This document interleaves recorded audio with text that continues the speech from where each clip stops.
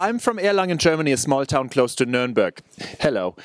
David was traveling and we did meet while he was traveling and I was in Germany. Kind of just post-college traveling. Yeah, I don't do colleges. Nasty.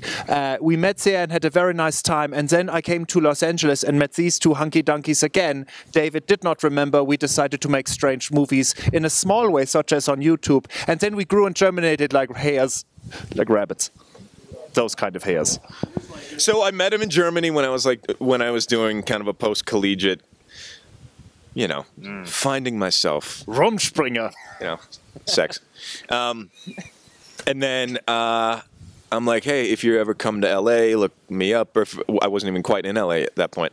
And he did, which you normally don't. So that is actually part of the movie. I did remember you in real life. That's true. And so, Germans accept offers, like, hey, you should come visit sometime. Then I would say, what time?